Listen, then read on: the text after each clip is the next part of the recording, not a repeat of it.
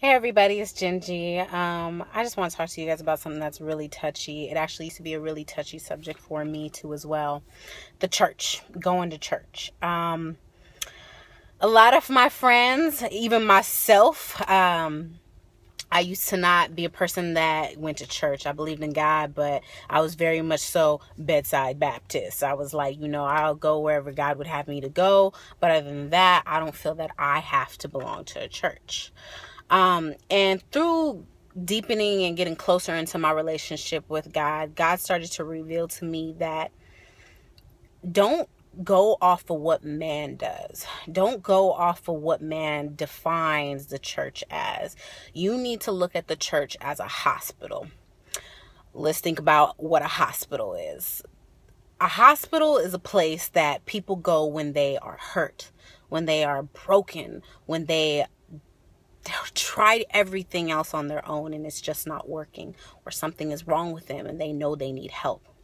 And when you go to the hospital, let's think about this. You don't want to go to the hospital, but you know you need to go to the hospital. Something inside you or something outside of you or something you're missing is telling you you need to go to the hospital. And when you go into the hospital, what do you find? You find people that are just like you, hurt, broken, sick, got limbs missing. You got people that are crazy, not right in their mind, just broken, looking for answers, trying somehow to get healed.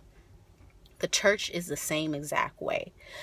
The biggest lie that anybody ever told anybody is that church people are supposed to look a certain way. Oh, don't you go to church? Aren't you a church person? Ain't you supposed to be this way? Oh, you must not be sanctified. You must not be holy. This and this and that. No. That is the biggest lie that anybody ever said.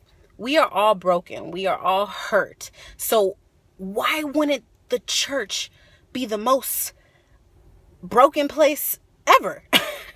It's a hospital. It's a place where we come to get healed.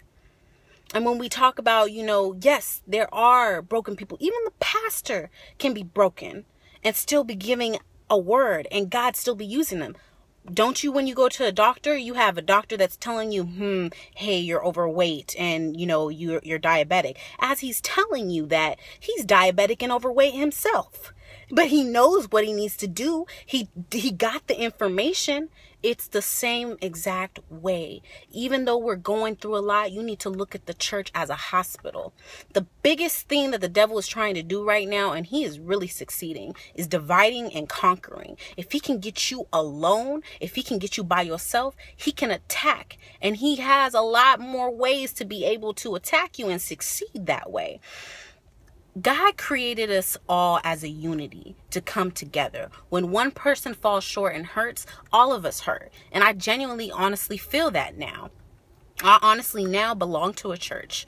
I love my church home. Don't get me wrong. There be some crazy people in there sometimes. I just want to, blood of Jesus and kind of, give them a stiff arm.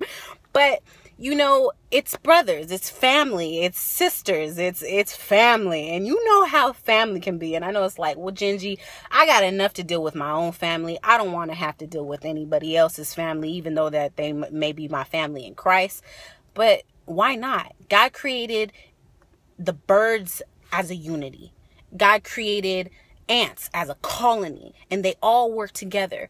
God created lions in a pack. They all work together. They can't survive on their own. You think about elephants. If they're out by themselves, they're an easier target to be attacked. But hyenas, lions, are not going to attack a pack of elephants because they know that they got some cousins that's going to back them up. It's the same way with us.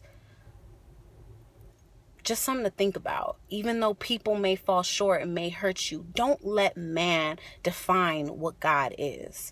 Don't let man kick you out of a church just because someone rubbed you the wrong way. Get back to that unity. All right? Go forth and be prosperous.